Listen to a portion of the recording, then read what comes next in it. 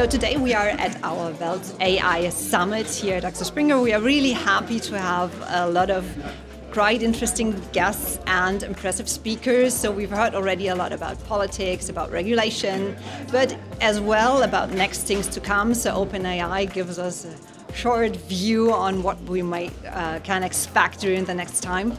It's a very exciting day for us at WELT and a day of inspiration. For example, I learned today from the Chief Strategic Officer of OpenAI that they are working on a program called Sora that creates AI-driven video content from scratch. And this is just one example of the many things that affect us as journalists, as media.